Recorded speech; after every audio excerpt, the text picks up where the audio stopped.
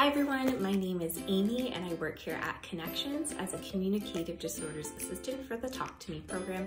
And in today's video, I'm going to go over some 18-month speech and language milestones. When parents approach me and ask me questions about their toddler and if I think that they might warrant a speech and language referral to our program, we look at different areas. One of the areas that we might ask questions about is your child's receptive language. So how well they're actually understanding and processing the words that we say. So there's different ways that we can kind of, see how that's going. We can ask if they can follow simple directions with basic concepts. The ones we usually start with would be something like in, on, oh, can you put the bear in the box? On, off would be really nice. And one example that I like to go over is if you said, oh, can you take your hat off when they come into the house? That would be something that's actually a little bit familiar, something you might even do anyway without even thinking about it. But what we're looking at is if they can process specific directions that might not be something so familiar. So, oh, can you, take your teddy bear off the couch? Putting something in, something on, taking something out. See if they can follow directions like that. And also a big one would be is I always ask parents if they're pointing to body parts. If you said, where's your nose?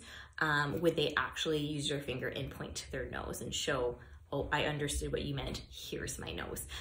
So what we're looking for by 18 months is actually several different body parts if they're able to follow that direction, particularly on themselves. You can also practice on maybe a little teddy bear or practice on, yourself. They can point to your body parts. So that would be a really great example of trying to kind of get a gauge of the receptive language. Another couple key questions that I do ask families is if their child is using pretend play. That can be really valuable for their child development, and just simple things like, will they grab their teddy bear and have a little play cup and give the teddy bear a drink? I know my children, they would often find a remote control and they would pretend to be talking on the phone and just kind of jibber jabbering into it. So just anything like that, any really nice pretend play is a really great skill to have by 18 months. You can, take their favorite stuffed animal, you can tuck it in, pretend it's sleeping, brush its hair, anything like that would be really nice. And also I ask parents if they enjoy books with their child. I know some parents kind of panic when I ask that because they expect, they're picturing that their child will listen to a long story.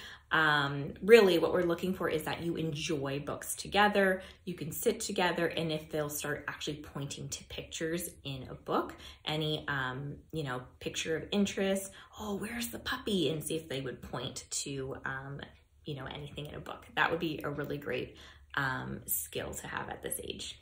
Now, the most common question that I generally get is how many words should my child have by the time they're 18 months? And typically we say that they should have at least 20 by the time they're this age. And in terms of the pronunciation of it, most children this age have a general mastery of the vowel sounds. And what we like to see is that they're using at least 4 different consonant sounds. That's when you see the mama, the dada, that kind of stuff. We would like to see them playing with a variety of kind of vowel consonant combos. What I really like to hear is if the child's really noisy. If I hear, oh, you know what, he's just so good, he's so quiet. We don't really like to hear that. We like to hear that they are vocalizing and that they're kind of playing with sounds and trying to kind of figure it out, if that makes sense. And in terms of the words, keep in mind, we do count the words if they're pronounced incorrectly, if that makes sense. I will ask a parent and they'll be devastated. They'll say, oh, my child has, 3 words or less. And what am I going to do? And they're very worried about it. And then we kind of go over it, and then it kind of comes out, well, he says hat, but he says ha, and he doesn't do the T on the end. And we would absolutely count that as a word, that if every time he's grabbing that hat and he's saying ha, ha, ha, absolutely, you would interpret that message and realize, oh, that's what he's trying to say, hat. That's great, even if it doesn't sound quite or sometimes it can sound pretty off actually, but if they're saying it the same way each time, you can kind of assume that they're trying to pronounce the word, and it's just not coming out right. They're working on it. They're trying to figure it out. So just be encouraging and just pronounce the word correctly.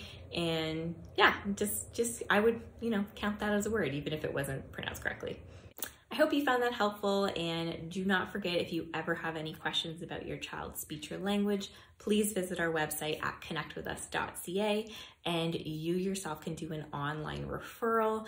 There will be a speech and language pathologist that would be happy to meet with you, go over any concerns you might have, and provide you with any help if you need it. Thanks so much for watching, and thanks for connecting with us.